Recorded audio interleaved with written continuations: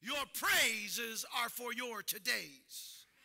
There is a time to pray, but there is a time to praise. And you need to understand that there are times that when you are in the battle, it's not a time to pray, it's a time to praise. Hallelujah. See, you're clapping your hands right now, and we read the Bible says, oh, clap your hands, all you people. Do it again one more time. Clap those hands to the Lord. Now, I want you to look at your hands as you clap those hands, because clapping your hands signifies something great in the kingdom.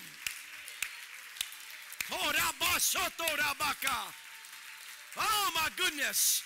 You see, when the scripture introduces to us, oh, clap your hands, all you people.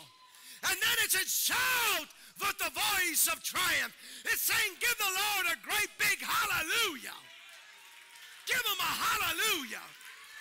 Give him a glory to God.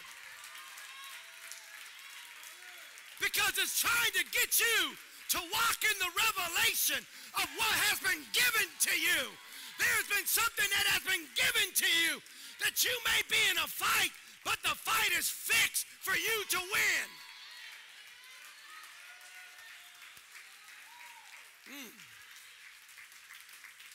You see, they understood when the idea of praise, of clapping your hands, was introduced.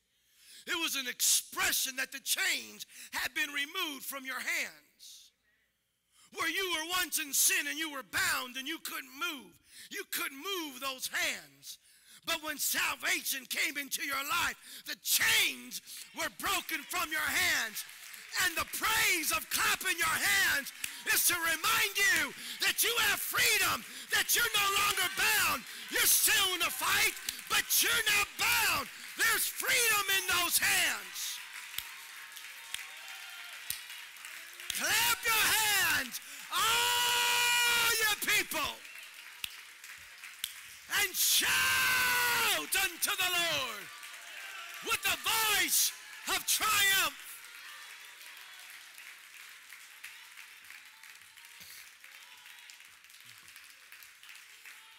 You see, the shout is just as important as a clap. And some of you need to learn to get a shout. It's not just for the football game. It's not just for the basketball game. It's not just for the baseball game. Because you're shouting over a team that can't do nothing for you.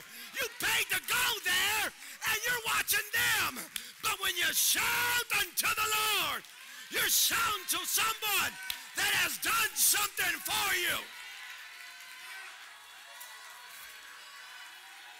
When I praise the Lord, I'm praising the Lord because of my freedom and because of the victory that I have in Christ.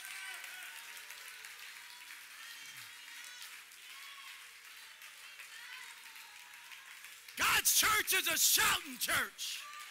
It's not a silent church. I don't like all that shouting. What were you doing when you went to the football game? Were you sitting there or were you shouting? It's a shouting church. It knows how to shout and praise the Lord. Consequently, when you're a praiser, it's hard to keep a praiser silent because a praiser wants to open up his mouth. He wants to say something. He wants to talk about the goodness of God. He wants to talk about when I think of the goodness of all he's done for me. My soul, my soul.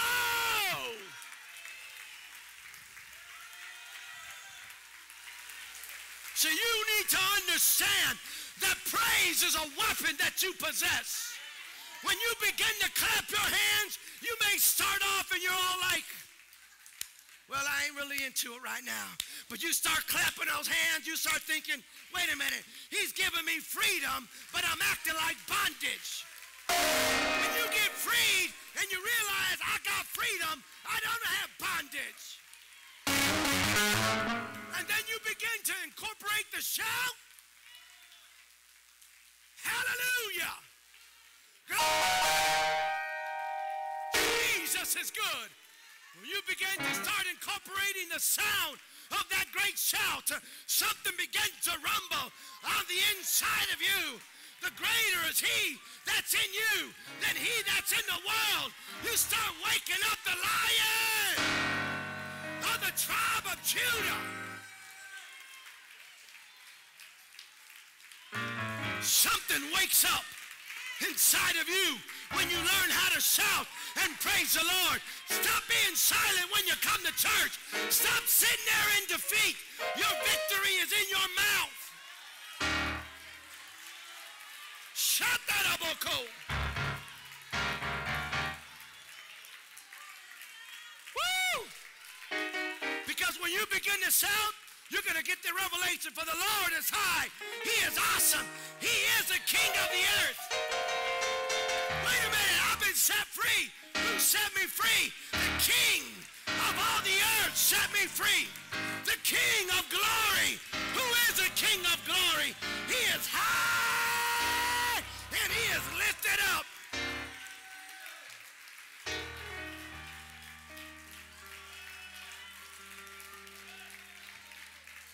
He shall subdue the people under us. Doesn't matter who's trying to be your enemy. Your praise is not because you think you're going to get the victory, but you know he's paid for the victory.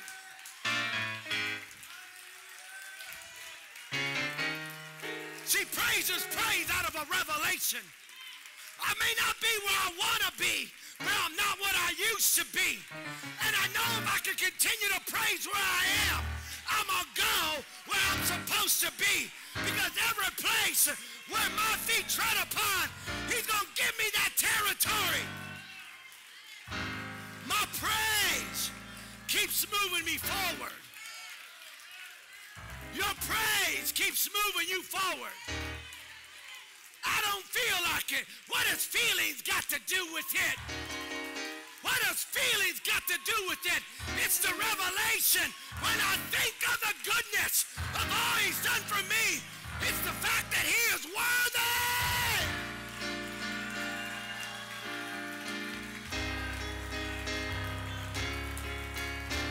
The creator of heaven and earth.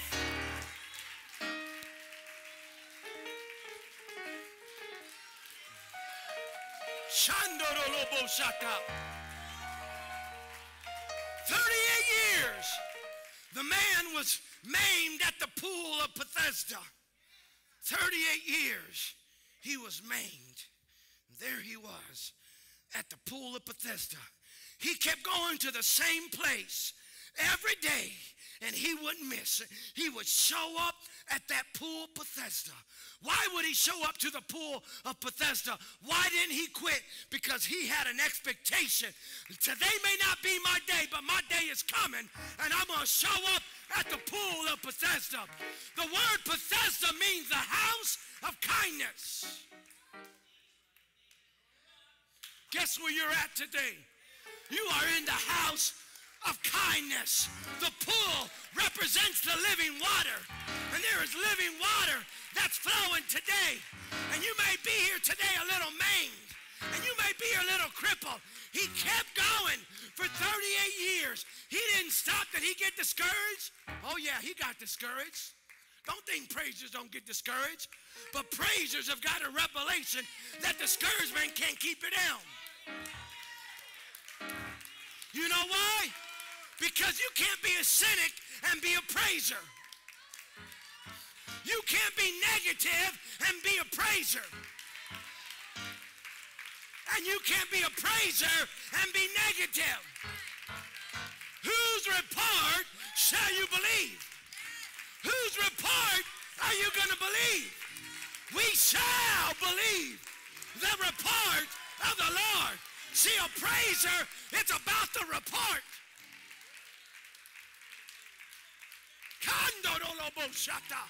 I'm trying to teach this thing. All that negativity, all that cynicism, all that criticism. See, you're messing yourself up. You're using your mouth for the wrong thing. You're using your mouth for the wrong thing. The crippled man there at that pool of Bethesda. He was there. He had to fight through all of the criticism of the people. Get him out of there. Why are you doing there? Get him out of the front. Why is he there again? He's been coming around for 38 years and nothing has happened yet. You need to stop coming. You need to stop trying to think you're going to have your breakthrough. And that's the same thing that the devil tells some of you. You keep coming to this house, you keep coming to church, and you keep coming because something inside of you is telling you, my turn is coming. My breakthrough is coming.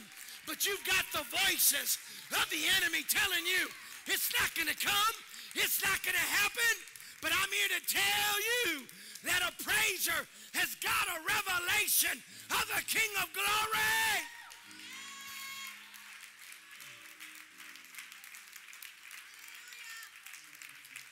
Here's the issue. After 38 years, he couldn't get into the pool because every time he tried to get into the pool, someone would beat him. He did everything he could do, but he was maimed. And there at the pool of Bethesda, it would be a place that once a year an angel would come and he would trouble the waters. There would be a stirring that would take place. And there would be a churning that would take place. The environment would change. And the first one in would receive a miracle. 38 years he would come, and the waters would be stirred up, and there would be a churning and a churning till finally, guess what? The environment changed, and it was conducive for a breakthrough. That's why praise is so important. Praise is the ingredients that changes any environment. It'll change any environment. Praise will change the environment. When you're feeling insecure and you've got a situation, you need to start praising God. You need to start praising God. I don't care if you're at work. Say, I got to take a 5-minute break, leave, go to the bathroom, and get in that bathroom, start dancing, start clapping, start singing, start shouting, stir up praise. It'll change the environment inside of you. The environment was changed, and there he was at the pool. And here comes Jesus one day. Why? Because the guy kept showing up for 38 years. His time had finally come. After waiting 38 years, his time has finally come. He got his miracle and he was made whole.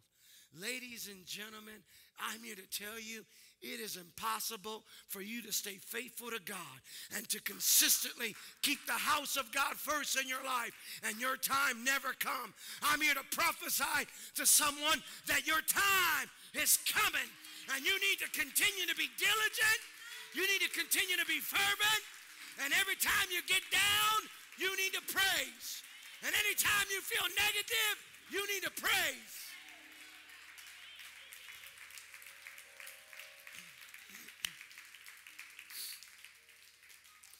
Let me get into this here.